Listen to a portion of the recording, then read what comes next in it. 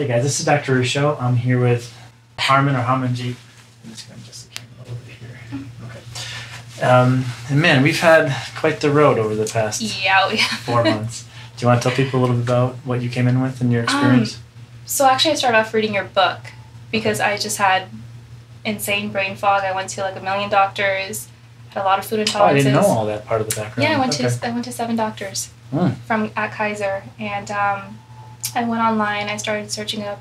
I found like Canada and SIBO and stuff, and I actually found you on Yelp, which is where I found your book. Huh. So I started reading your book. Thank you, Yelp. Yeah. So I started reading your book, and I went kind of through your book, and then that's kind of when I realized I need a little bit more help than what the book had, and that's when I contacted your office, and I came in with insane brain fog, depression, I was a really happy person, so that was new for me. Yeah, you seemed constitutionally happy when you came in. You seemed like a happy person, but you cried during our first visit, and I could tell that you were really just kind of debilitated by, I think the brain fog was the most detrimental symptom, right? Yeah, that was the worst for me. Yeah. I couldn't even concentrate at times. So then, I came to you, and then you kind of helped me step by step. And it's been about, I'd say, 3 or 4 months now. And your brain fog is pretty much gone. Yeah. And your reactivity to food, pretty much gone.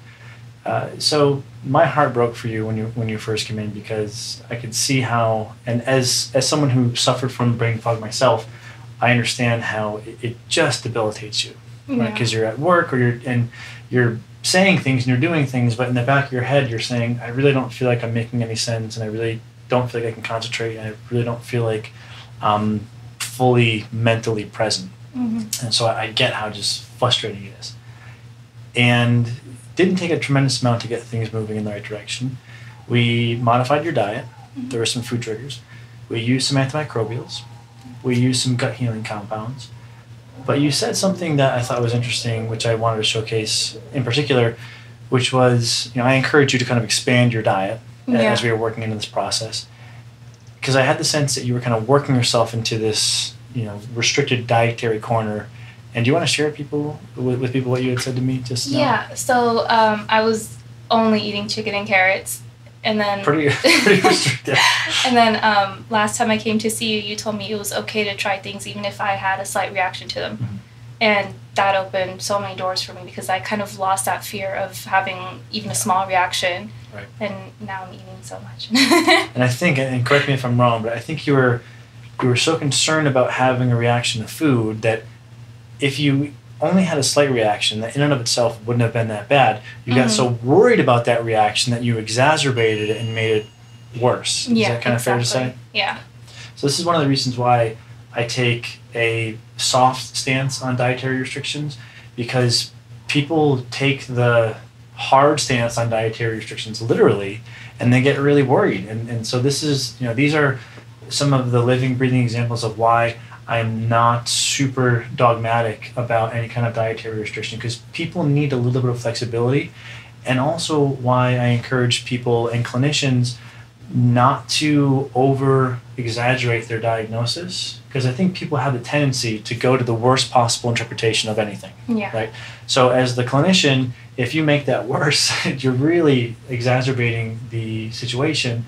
Whereas if you can be a bit more conservative and cautious with the mentality or the prognosis or the picture that you paint, you can help prevent that sort of situation where I think you were not feeling bad from food, but maybe you were noticing like a slight blow, and you were probably just freaking out inside. And I can see the things that you would think, like, oh my God, does this mean I have inflammation in my gut, inflammation in my brain? And you start just freaking out, and that stress is really unhealthy. Yeah. And now you're eating more foods.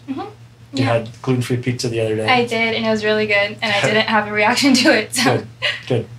So, I just wanted to share this with people. A couple of key things.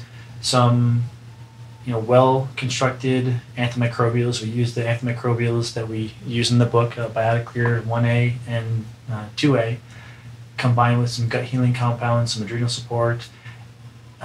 essentially kind of like a FODMAP restricted diet, but without really tight boundaries, and using her response to dictate what to eat and what not to eat. And it's only taken, really, it's been about 3-4 months, and you're pretty much out of the woods. We're going to follow up 1 or 2 more times to make sure that we maintain this trajectory, but you've done awesome. Thanks. I am really happy for you because I could see how distressed you were when you first came in. And is there anything else that you want to share with people and close? Well, first of all, you're a great doctor. Thank you. I've trusted you completely, and you're just so knowledgeable. I just want to tell people, don't be scared, and come in.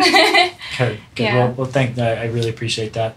I appreciate you sharing your story, and I almost wish we had done a pre-post, because you could feel how, and that's why I gave you a hug at the end of our first visit, because I felt for you, because I could see how much it was really just affecting your life in a negative way. So I'm so happy that you're feeling better. So, and thank you. For sharing.